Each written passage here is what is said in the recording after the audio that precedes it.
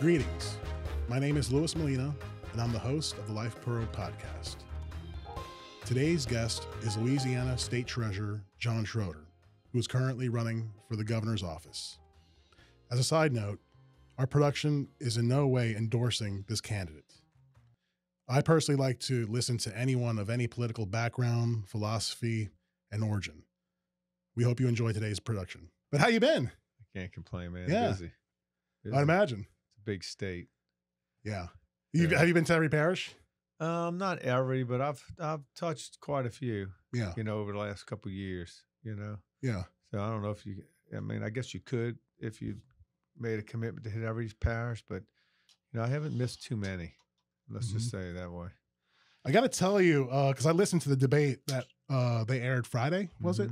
Yeah, out of Lafayette. Yeah. How'd that go for you? How'd you think you feel you performed? It's not a performance for me.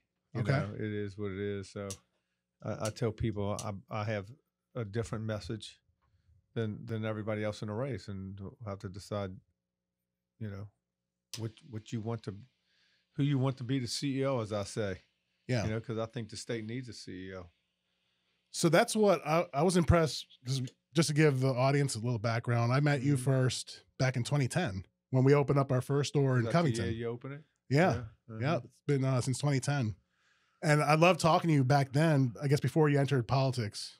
You come from a small business mindset and a business mindset. So I just got into politics since 2008. Okay. But, man, I had a tobacco store that I opened,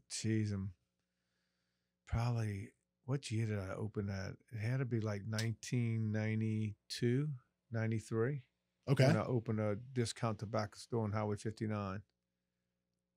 Did you still sell? open to this day? Oh, okay. It's on its third owner. Okay. But it's still open. Town Crier? Yeah. I know Randy at Sound Crier. Yeah, they bought it. Wow. Yeah. Man, that's cool. Yeah. See, I always loved hearing you, like your insight into business back then. And I remember that. I remember talking to you and your dad a lot Yep. about the ins and outs of the business. I'm 62 now, so I've been at it a long time.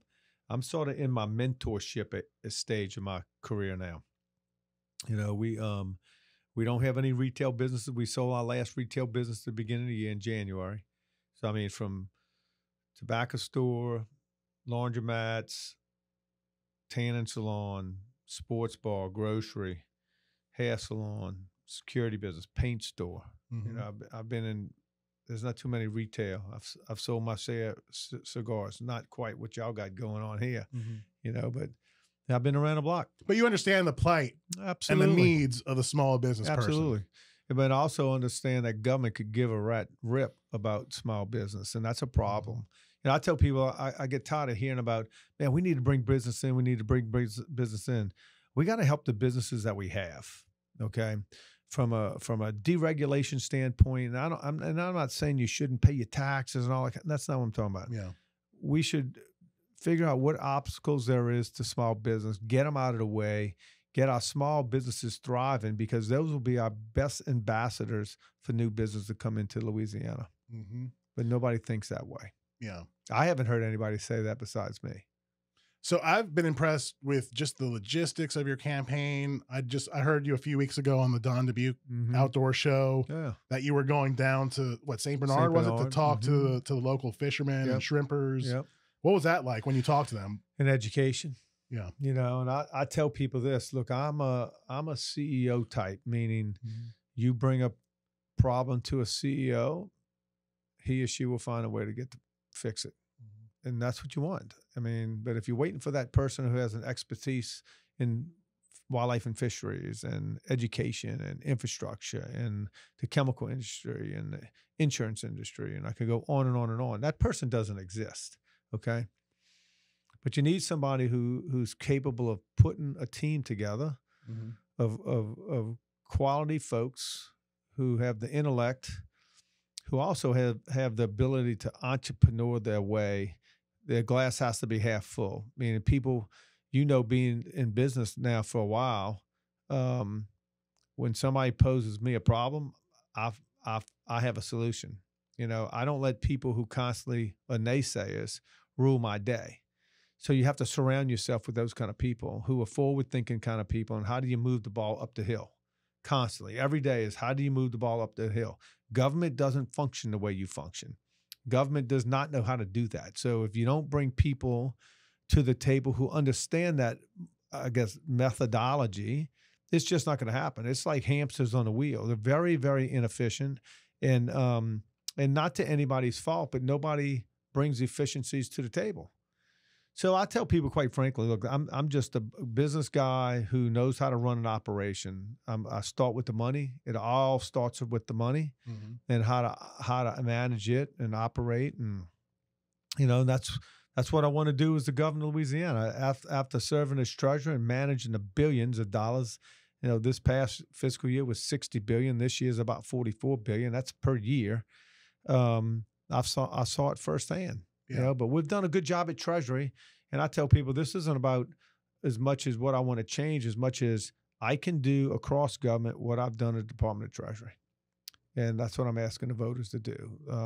If you want a business guy, if you think government should operate like a business, there's 7 top tier, or 6. One dropped out today.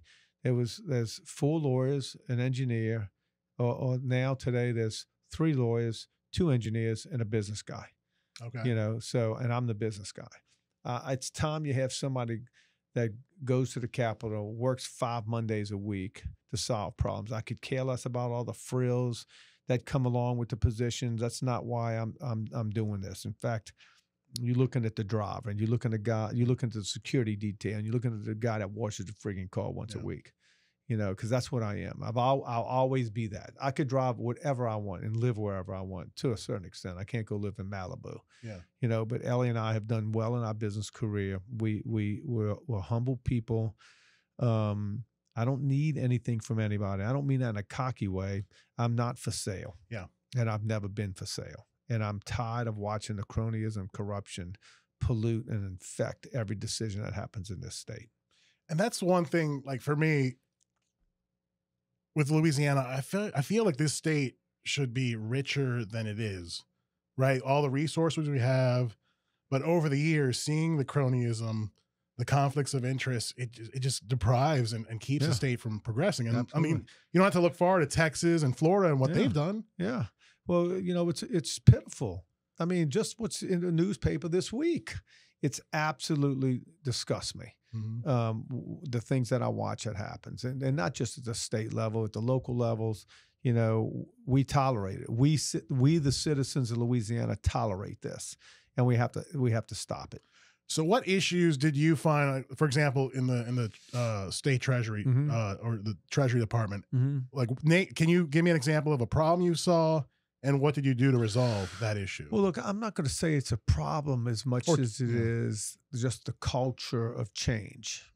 And how do you improve?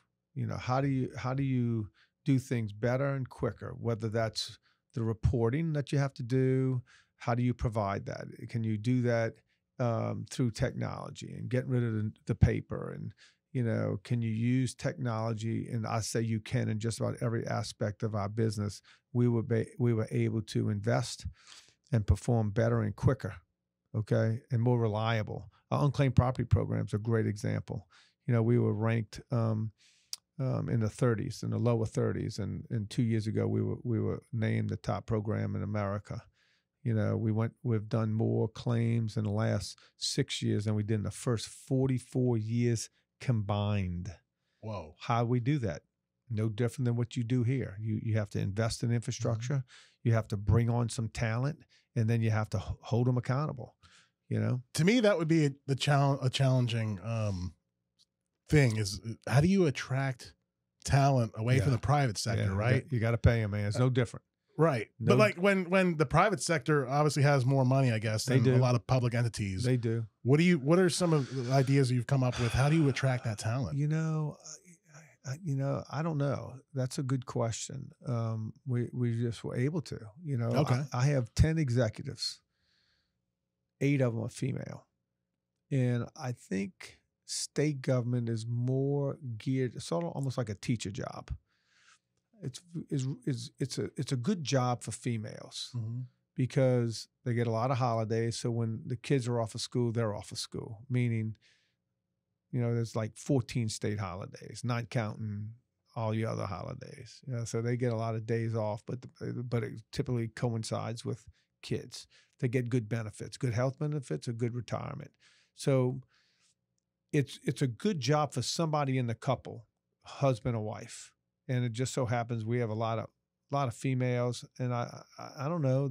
I've never sat down and really thought about it, why, but from a motherhood standpoint, I'm very much about my mothers, and I want my mothers to be taught like or treated like my wife being a mother, Mm-hmm. So I've brought a lot of that personal care to Treasury. I'm very sympathetic to their needs with their kids being sick and all that kind of stuff, but I have some quality women that work for the Department of Treasury. And I love these ladies. They work very hard. Not that I don't like my dudes, because I do. My executive counsel's a guy, my chief investment officer's a guy, but everybody else are all females. They're all rock stars. Yeah. Now, can you give us insight into like your upbringing? Let's learn about you and so your origin. I'm a blue collar boy. Grew up in Metairie. My dad was a professional baseball player.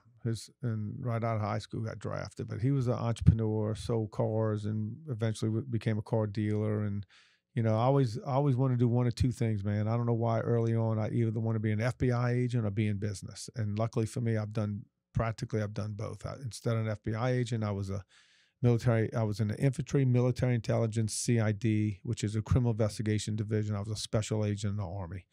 My retina hemorrhaged when I was about 29 years old. I came back home and been in my business career since.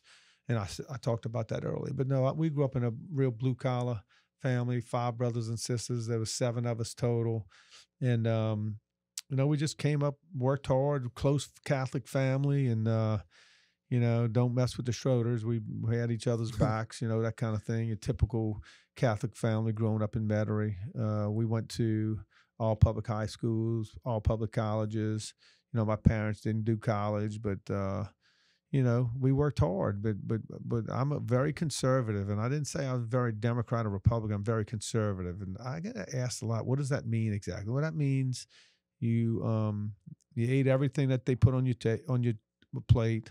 You didn't waste anything. Yeah. You helped your neighbor. Mm-hmm. You treated other people how you wanted to be treated. You were respectful. We learned how to say yes sir, no sir. You had your manners. You treated women or girls right. Not that I was always perfect at that, but that's what we taught. Look, at 62, I still have unbelievable manners when it comes to people. The military taught me a lot of discipline, but it sort of ingrained the discipline in me. I already had it in me. But, then Ellie and I have lived on the North Shore now for between Tangipahoa and St. Anthony for over 40 years. We've been married 38. We both met at Southeastern. She's a retired teacher and assistant principal. She's been in the business world. She's been right with me my entire career, and me with her entire career. So we're just ordinary guys who have done a lot in our life to help people, not keeping score. I'm not a scorekeeper. Has everything in our lives gone perfectly the way we wanted it? No. But we've had an unbelievable life. And if I was to go meet my maker tomorrow, he's not going to ask me why I didn't help those that couldn't help themselves. That's what I sort of pride myself in. I treat people equally. And that's something I brought to Treasury, man. I make sure that the rules are the rules and access are equal to all. Mm-hmm. That means we treat the big shots by their own definition the same we treat the little shots. You want to meet with the treasurer? You meet with the treasurer. Yeah. I never turn down a meeting. So it sounds like you're trying to be more approachable. Absolutely. Yeah, instead of like some of these politicians that maybe rule from an ivory tower, they lose connection. You think any of them would be sitting here at 8:00 at night? Right. No. Look, I work for you, so this is a matter of just finding a time to do it. No. Now, of course, I knew you, and I didn't remember. Yeah, but you didn't have to come here, so no, we appreciate that, especially at this time. But look, I like offering my experiences and my plight to others. You're a young man, and I want you to see that, as long as you treat I believe life treats you the way you treat life. I want you to see that in the flesh. You know, I don't think I'm any better than anybody else. The only difference between me and you is time. You know, I have wisdom on my side, you know, but the only reason you don't have that is time. And you're going to be sitting in this seat one day, and some young guy over there is going to be interviewing you on this podcast, you know? Well, and that's what has impressed me so far, just looking at your campaign, that you're going out and you're meeting with people directly. It's almost like a grassroots campaign, but you're getting in front of people. Yeah, so that's what happens when you don't have the most money. You know, you got to do it. But I enjoy. Look, I sit here full of energy. I've been gone for 2 days. You know, I won't get home to sleep in my bed till Saturday night.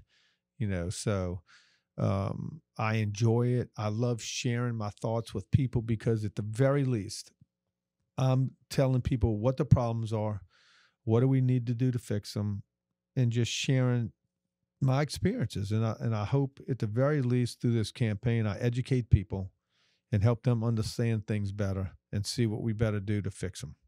What are the 3 top issues a lot of people are voicing to you as you travel the state? Top 3 issues. Yeah, the lack of faith they have in government. People don't trust government. So I always talk about restoring the faith and trust in government. Obviously, insurance and crime are huge issues. Crime's probably at the top of the list. Insurance is next. And, you know, you could interchange education and crime sometimes. But those are the 4 issues: the cronyism, corruption, education, crime, and insurance. You know, all very difficult things to fix, except the cronyism. The cronyism can start with me. You know, I've never taken a dime of your money, and I've never given a dime of your money to anybody. I have a 0 tolerance when it comes to cronyism. And that has to start with the governor. And the governor cannot ignore what's going on behind closed doors.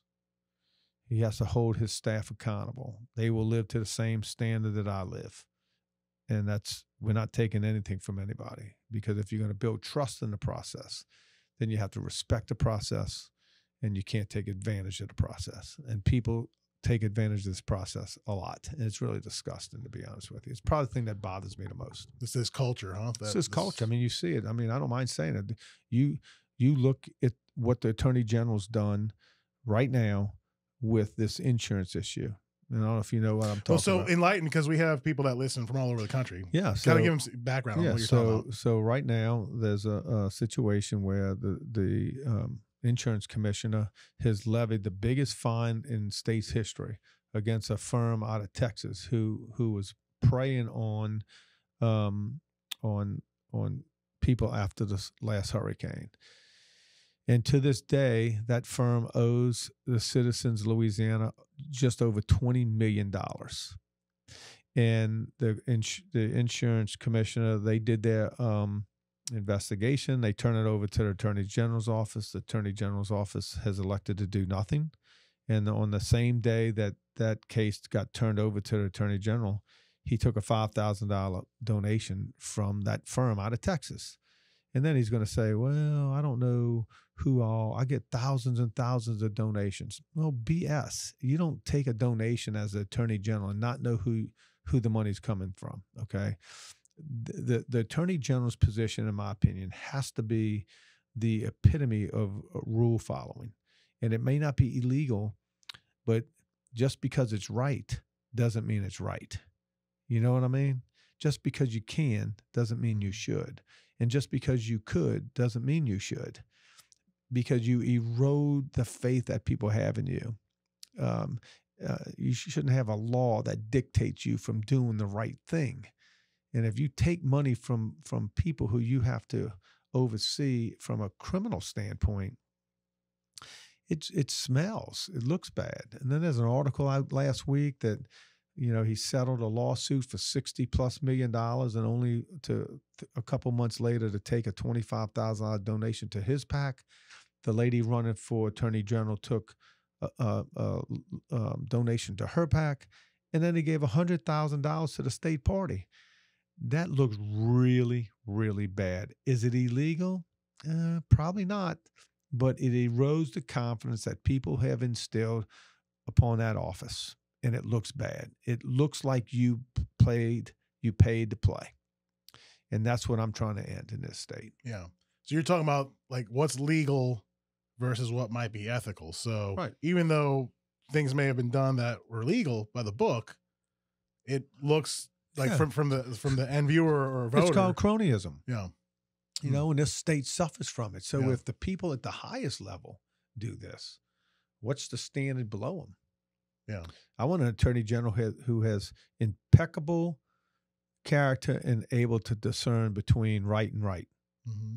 Because there are many things that may be the right, but it doesn't look right, doesn't smell right, so you don't do it.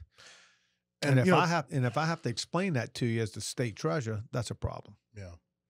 And so, like talking to a lot of consumers, you know, we deal with a lot of people throughout the course of a day or week or month, and then talking to a lot of young people, the sentiment I get just of their view of government, just in general in this country, it's so low. I mean, there's no faith in either party. No, that's because we're so busy fighting over politics and having culture wars.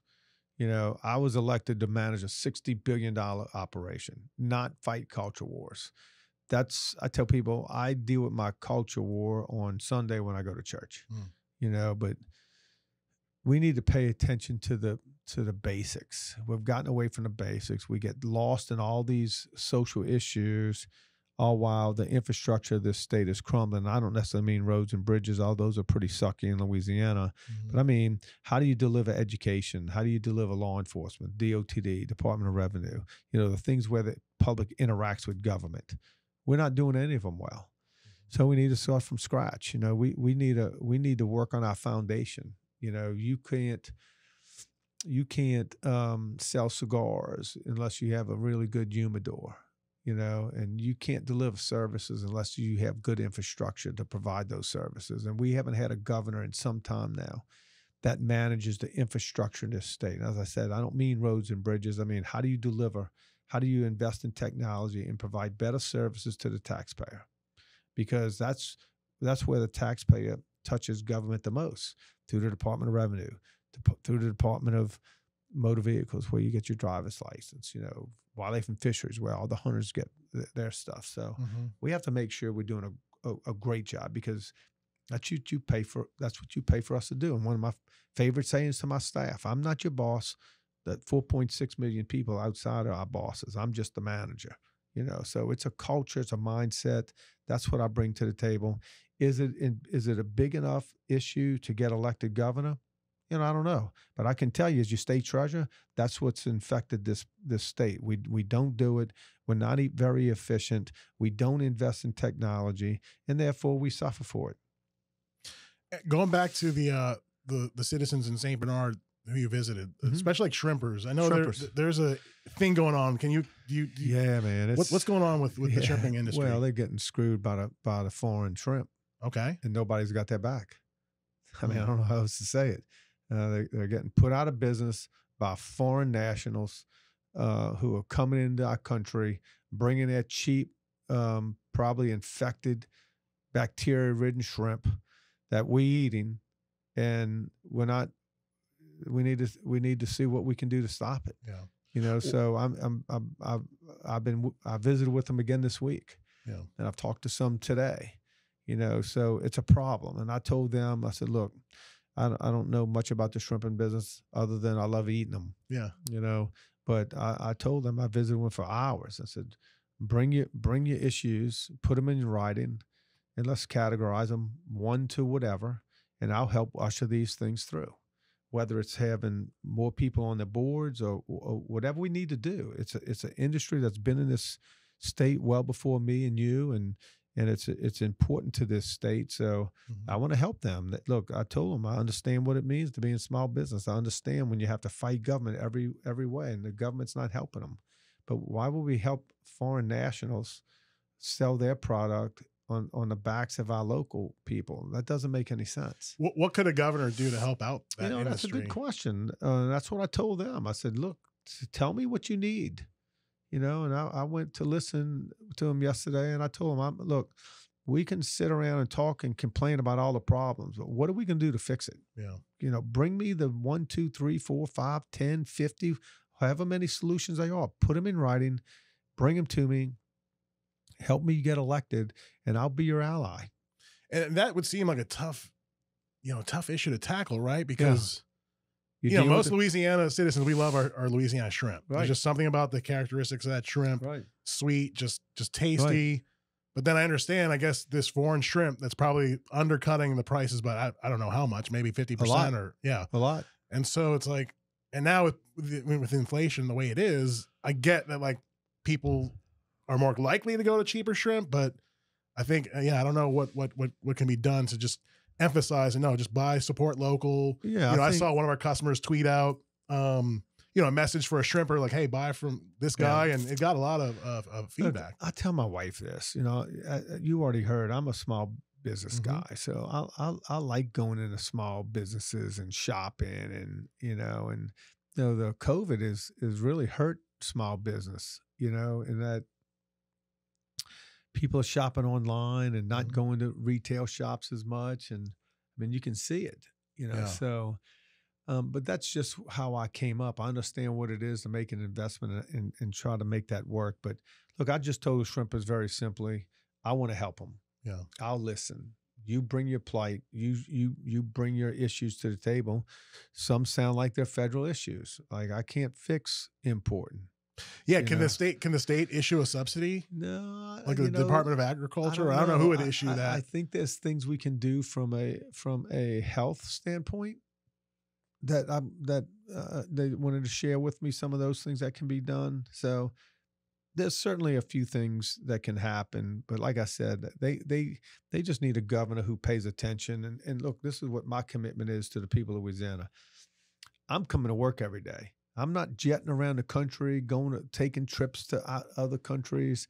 That's not what I do. I enjoy going to work. I enjoy being around the people that I work with, and they just want you to leave your politics at the back door. So I'm very interested in tackling these issues and sitting down, bringing all the parties to the table, and figure out what we can do to move the ball. I mean, I've done that my entire life, and that's my skill set. Yeah, I remember on the debate Friday. Did you give out your cell phone or probably email? Yeah. I probably did. I do that all the time. Yeah, just emphasizing that you're reachable. Yeah, absolutely. By the voter or just the Louisiana citizen. So let's maybe change gears. I know you're busy right now. You're on the road constantly. When you do get a chance to relax, what are some things you like to do? Because we're like basically a good life show. Yeah. So what are some of the things you like to do? Well, this is my favorite time of year. I love smoking cigars, but I don't smoke them in the summer. Okay. I'm a lightweight, so I can only smoke them in the fall and the winter. And there's nothing wrong with that. In fact, we see like it's typical for Louisiana cigar shops. Yeah. Our sales take a hit during the heat. I mean, most people smoke outdoors, so the weather really influences our industry. So I love cooking. Okay. I love my fall cigars, watching football, sitting outside, just jaw-jacking with friends, just sitting and relax and listen to music. I'm not a real complicated person, but I will tell you this: I love sitting with people and talking about how to fix some problems going on in their lives, especially spiritually. When you get older like me, you know you're closer to the end than the beginning. So I mean, I just sit around, listen to music, enjoy cooking. I have a nice outdoor kitchen that we just moved for the 19th time in 38 years of marriage, third time in one subdivision. That we've moved. But this is my favorite time of year, and look forward to getting this campaign over one way or the other and spend a little quality time at home. What do you like to cook? What are some favorite dishes? Oh man, I love all things Mexican. Okay, come on. I eat Mexican food every night. In fact, I'm ready to get out of here and go eat at Superior Grill before they close. Okay, yeah. But I know I love Mexican food. There's not a week that goes by I don't eat it at least once, maybe twice. If it was up to me, I'd probably eat it 3 or 4. My wife's a little Cajun girl, so I have Taco Tuesday. I was going to say Taco Tuesday is probably celebrated every week. But sometimes I have Taco Thursday and Taco Sunday. It just depends on my mood. So you mentioned Superior Grill, one here in town. Yeah. Because they have one in New Orleans too. They do. I hang out to one on Government. I have a little house here in Baton Rouge that I stay at. during the week, and almost every Wednesday night I go hang out at Superior Grill on Government. Yeah. And we're not endorsed by anyone, but have Yeah. you had Barracuda Taco No. on Government? I don't know if you've No. heard of them. Definitely check them out. Is that Really. Government Taco? They're on the other end of Government. Okay, Yeah. so There's it's Government called- Taco. With I don't know. I'm a creature of habit. You know, I like the atmosphere. I love to just go sit in there for an hour and drink tea, and mhm. and I drink a whole, you know, I drink Sweet a and lot of tea. unsweetened? Unsweet. Okay. You know, so but look, I love the Latino culture. Okay. You know, my grandparents were from Mexico, on my mother's side. My mother's a Mendez, so I told you, you don't remember this, but you know, one of the things I was attracted to you and your dad, one about your partnership, and you always got that smile, you know, and that's sort of a Hispanic trait, you know. It's just a culture, you know, the culture of family, that you see in the Latinos, that you see in some of the minority. Here in Louisiana, the Nigerian community is very close knit, and so is the Latino community. So, you know, I have a lot of friends in the Latino community, and I wish I could speak some Spanish. I don't speak any, you know, but I do benefit from the bloodline, because I get told all the time I don't look my age, you know, and I get accused of taking Botox shots, and I don't take no shots, you know. But so anyway, I mean, yeah, we were discussing like the Hispanic population in New Orleans, especially from the Honduran community. Yeah, it's so big. I was told recently the largest population of Hondurans in America, or in Louisiana, and with a large portion of them living in Metro New Orleans. Yeah, you know, so nice to have their support, and you know, so I working in the construction industry, so I'm around a lot of Latinos. My wife's a licensed contractor, so you know, we're very used to the culture and being around Latinos a lot through construction. mm-hmm. Yeah, just anecdotally, I mean, I feel like the population of Hispanics or Latinos have been increasing in Louisiana. I know a lot of it started with Katrina.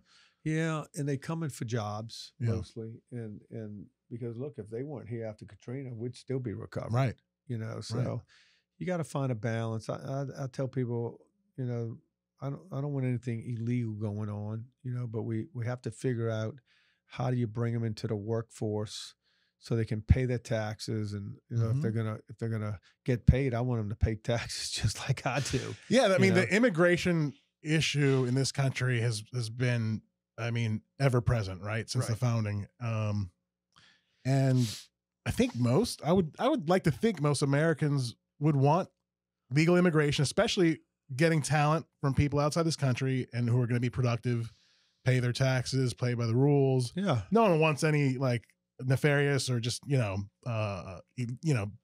people who are going to be up to no good. I think people, I guess the issue from politicians is like, how do we address that? Yeah. Like what kind of system do you put in place? It's governed by the feds. You know, it's all federal law, so the state can't trump federal law. Okay. You know, but I think everybody just wants to know what the rules are. You know, and I'm a big believer that the rules have to be the rules, and then everybody live by those rules. Yeah. You know. Yeah, and I know with the Hispanic community, especially Hondurans, I have a lot of friends back home in New Orleans who come from that community. There's always been like this connection between Latin America and New Orleans, and I know a lot of it started in the 70s or before when especially our airport had direct connections to Latin America. Right. Not so much anymore. I think a lot of it shifted to Texas, you know, with these connections. But yeah, I mean, it'd be great to, you know, get some of this talent, this skilled labor who, you know, they're going to be productive citizens. But yeah, let's I guess that's more of a federal issue. I don't know what the state can do. Let's stop hiding behind the fact that if it wasn't for the Latino community, our construction industry would be lost. Right. So let's own up to it, and let's figure out how do we move forward, and how do we get everybody playing by the rules. You know, so nobody wants any illegal folks or people who are cheating the system or anything. So we got to work with the feds and figure that out. We have a large Latino population in this state, and it's time that a governor recognizes that, and I will have people close to me so we can keep close tabs on what do we need to do. We have a ton of Latino kids in our schools, because even if you're illegal, if your kids are here, or if you're born here, you're a U.S. citizen, you know? So there's problems with that, because you have little bambinos that are born here, and they can't do certain things because their parents aren't legal. Yeah. So it's a problem. It's a problem. I think recognizing that's a problem is the first part to moving towards a solution. Yeah. But you haven't had anybody to drive that conversation, because I don't know hardly any Hispanics in the legislature. Yeah, you don't see representatives reflecting that population. Huh? We might have one or two. I don't want to, leave anybody out. Can't think of one off the top of my head. Yeah. I just haven't seen a lot. Helena Moreno had a Latino background when she was there, but besides her, I don't recall having somebody that speaks fluent Spanish since I've been there. That, like I said, that person may exist. I can't think of it off the top of my head. Yeah, which isn't good. It ought to be 4, 5, or 6 come right off the top. And I don't know if you have this information, but maybe you can provide insight anecdotally. How does that community tend to vote? Like, if you want to stereotype, or if you have numbers, do they lean conservative? I don't even know, but I don't know where they lean, but I know they don't vote very well. It's a small percentage of them actually vote. Yeah, and that's a problem in itself. So they have some people working with inside the community to try to get people registered and get them engaged. But there's a communications problem. They walk inside the booth, they don't even know how to use it. Nobody's ever taught them how to use it. They haven't seen it before, and there's a translation problem, right? So they walk in the booth, and I was told this just today. Walk in the booth, they don't understand, they just leave. Wow. Yeah. They'll just leave? Just leave. Now, you and I wouldn't even think about that. Yeah. I mean, they get you there, and then you get in, you don't understand how to work the electronics, and you just play like you voted and leave. Yeah. And I know this is a contentious issue, right? Like, if you have talking about Hispanics coming in, should they adapt, right, to learning English, or do some institutions help and offer that bilingual, option? I guess look, I think when it comes to, say, voting. Yeah. Look, I'm a military guy. I'm a veteran, and I think if you're in this country and you living by our laws and our regulations, and our English language is English language. Right. That doesn't say you shouldn't be able to use your Hispanic or whatever language, Vietnamese or whatever. But I say this often, that you shouldn't force your will on somebody else's free will. If it's good for the goose, that kind of thing. So, English language is the language of choice in the United States, and certainly here in Louisiana. And that's ultimately, you have to learn. And it's practical. Yeah, it's practical. Right. It's not practical to start something else, because how do you even get along when you go get a job and a career when most people talk English? I have no problem communicating. I don't go places where, I guess if I went to a Vietnamese village or something like that, you'd have trouble. But I don't know. I mean, I'm certainly sympathetic to listening and seeing how we can make things better and how our cultures could match up together. But but we'll see. Look, I think the most important thing from my perspective is being willing to engage, listen, and see how we can fix problems, no matter what your nationality is, or not your nationality, but whatever your culture, whether it's Hispanic, Chinese, Vietnamese, Canadian, or whatever. How do we all mesh together and make Louisiana the best state in the nation? That's what that's what I work towards. Yeah. So, no, it's well said. Especially, Louisiana as a state has always been one that's been open to so many cultures. Think about New Orleans, all the different backgrounds that have entered through that port. That's what New Orleans is. Yeah, we're just a gumbo, right? So gumbo. I saw the other day, just going down Airline Highway, I saw a church that had a sign that said, "We teach English on whatever Wednesdays." So I thought that's pretty interesting. I guess they're and it was in Spanish. They're trying to communicate to the Hispanic community. Look, we're here to help you out. At least, if you towards Kenner, I think Kenner's population is close to 20% Hispanic, or maybe more. It's a big Hispanic population. So, But yeah, getting them, in the fold and in the system, and that, even voting, exercise the it vote. takes time. And I would tell you, if they're not in the system already, they're not getting in the system in 3 weeks. Yeah. So that's something I'll have to work on over the course of the future. And so you talk about when you're at home relaxing. This is your favorite time of year, cooking. You watch sports. Who are some of your favorite teams?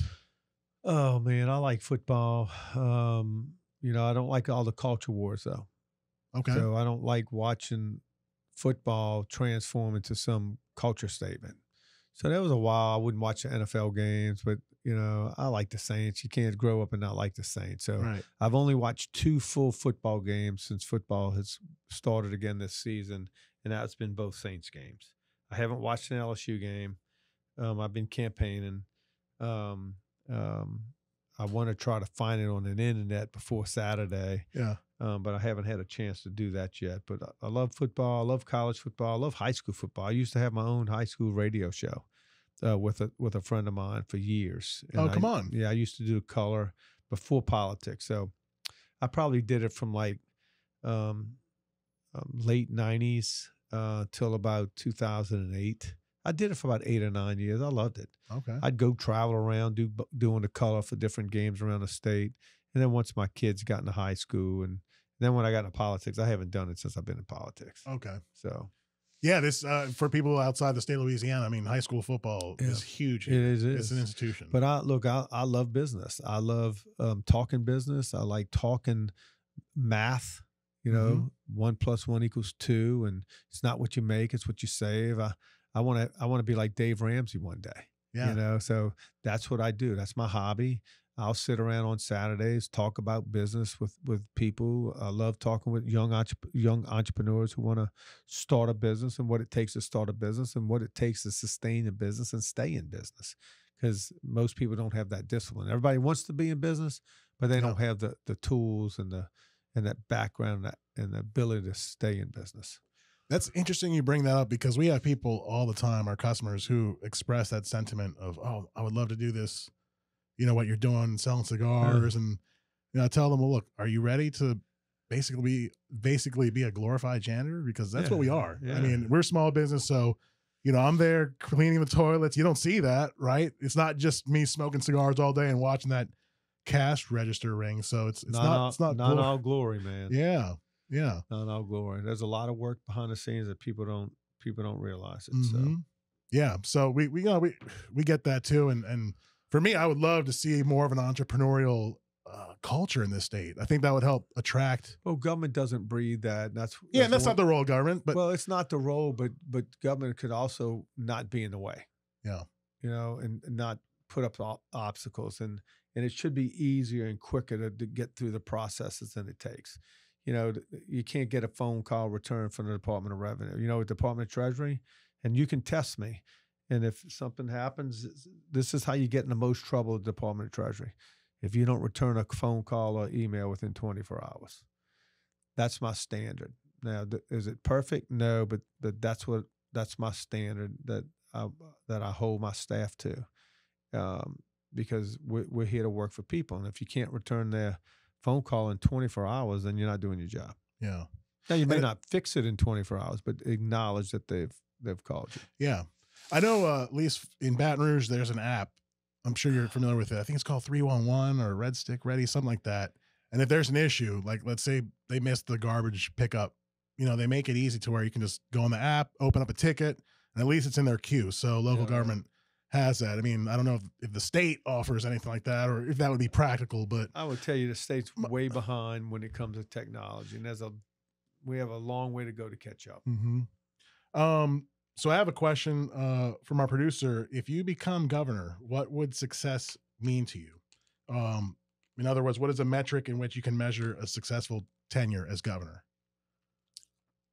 I'm about the basics. About doing the little things right, because if you don't do the little things, the big things aren't going to happen. So, the problem that I see right now in Baton Rouge is we're sort of crumbling at the foundation. And we have to go in and fix our foundation, because I just don't believe we're functioning properly. And that's not fancy campaign talk, but that's reality.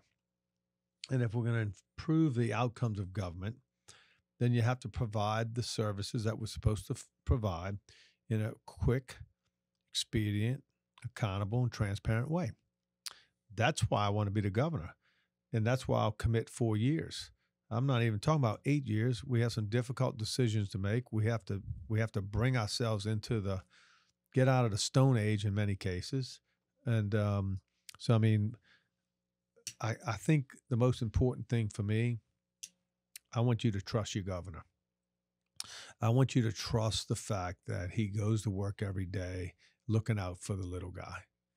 The big guys they got their own back, but I want a governor that goes to work every day, taking care of things that doesn't screw the little guys. Mm-hmm. You know, 85% of the people go to work every day, pay their taxes, follow the rules. Well, 15% don't. Mm-hmm. You know, so I am a little guy. I represent the 85%. It's time somebody is the governor of this state that represents the 85 percentile. So how do I judge what I do really about how people, the perception of service?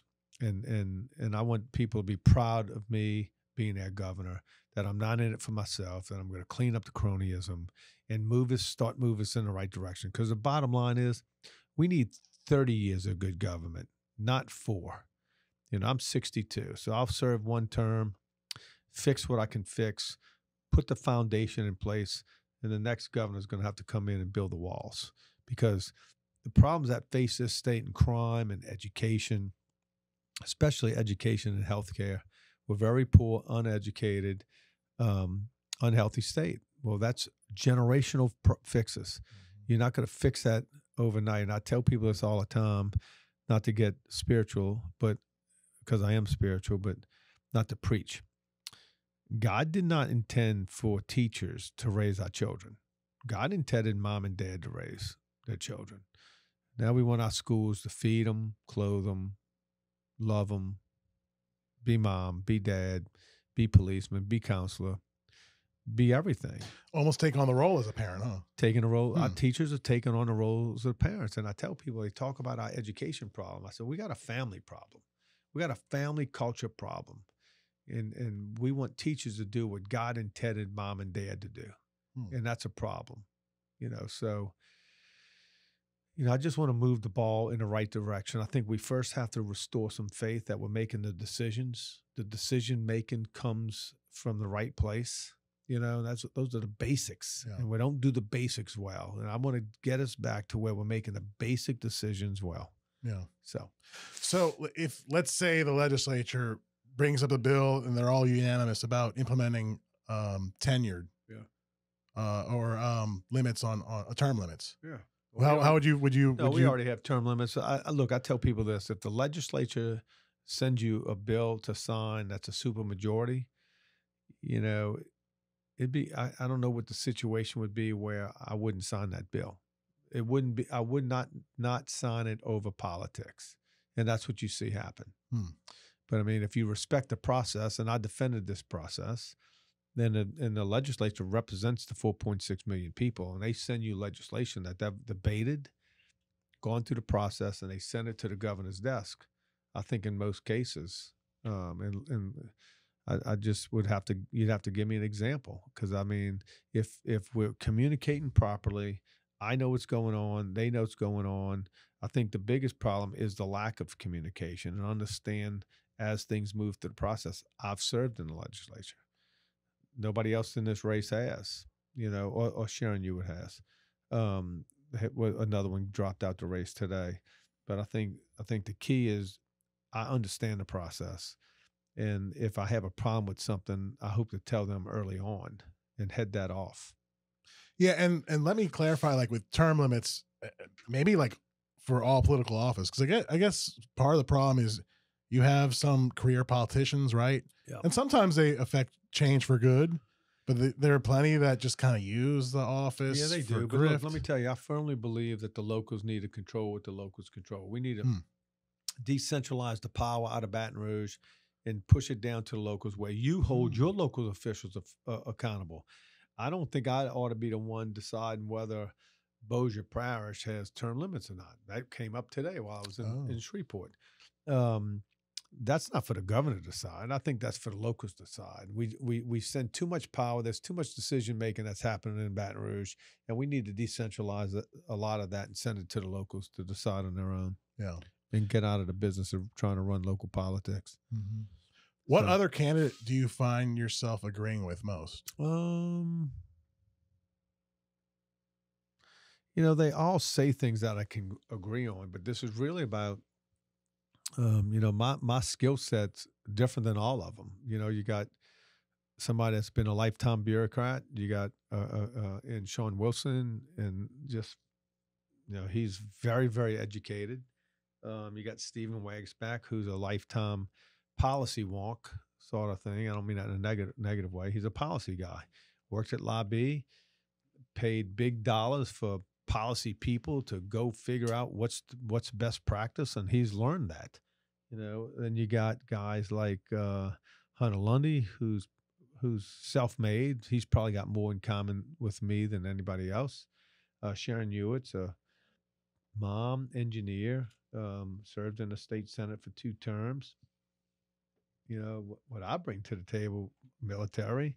Well, you got Jeff Landry, who's attorney general. He's a lawyer. Spent some time with the sheriff's office, whatever. I bring a blue-collar work ethic through my businesses that we've owned. My first career was in law enforcement. So in a career at a high level with in the military and what I did. But so I don't really have much in common other than we're all running for the same position, but I bring different experiences. And very simply, I tell people this: if you want government to run like a business, as I said earlier, you got 3 lawyers, 2 engineers, and a business guy in the top 6 now. So I clearly bring something different to the table. Very good. So we're going to wrap it up. We have one final segment. Hopefully you can join us. It's basically a rapid fire round. So I hope you can you want to participate? Yeah. My wife's simple. Waiting on me to take her to dinner. Though, yeah. So yeah. We don't want to delay it. So number 1, Tabasco, Crystal, or other? Tabasco. Okay. Number 2, favorite vacation destination? Favorite vacation. Any Major League Baseball park city. Ooh, okay. Number 3, the ideal person you would want to smoke a cigar with, alive or deceased? My father. Desert Island cigar, if you have a favorite brand or... No. Okay. Number 5, who would you want to see on a future podcast here? My wife. Okay. Yeah. Very good. Well, Mr. John, thank you very much for joining me. I appreciate this. Yeah. So good luck to you in your campaign, and we'll be watching how it unfolds. So give my best to your dad. I will. Thank you. Right, and until the next cigar, thanks for tuning in, everyone. Yeah.